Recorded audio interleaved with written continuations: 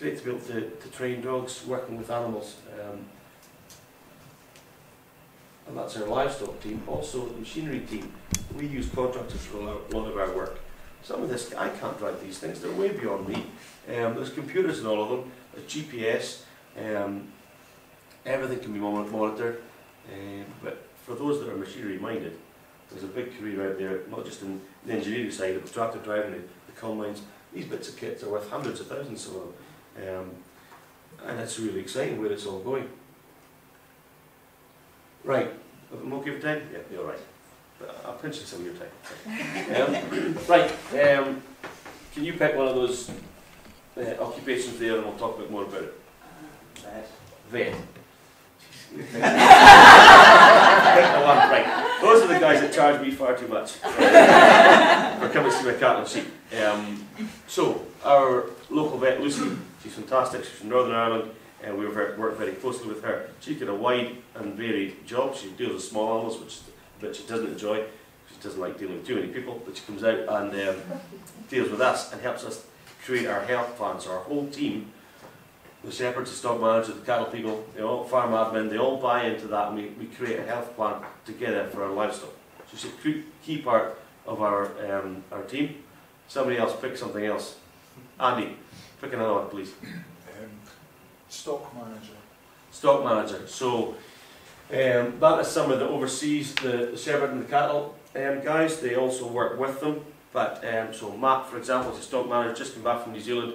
He's in the office, potentially half a day a week, or in the evenings. He's out there, he's managing grass. So we're growing grass, that's what we do for the stock side of things. We've got to grow grass, he's measuring grass. How much is it growing every day? How many kilograms of dry matter are there? It's quite technical. You don't just chuck sheep and cattle in a field. You're rotationally grazing them around. The output, the potential output of our farm just now, if we could have grassland management right, is massive. A big part of his role is managing grass.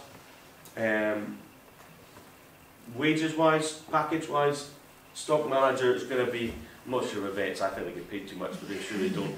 A stock manager could be on 40,000 plus house plus pickup.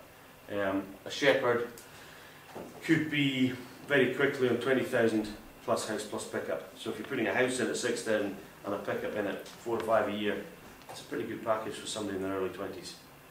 The money is there. The money is there. There are long hours. We won't get away from the fact they're long at certain times a year. Am I get time for another one? I'll keep going. Another one? Keep going. No, keep going.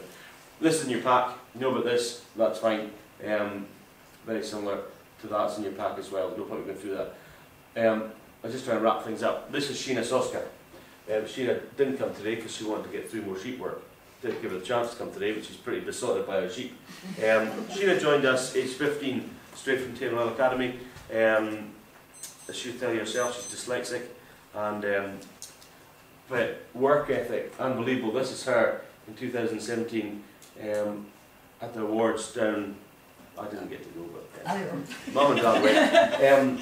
And she wasn't just Agricultural Apprentice of the Year, she was Agricultural Learner of the Year. So you think 2 slides ago when we had degree, she beat all the degree guys.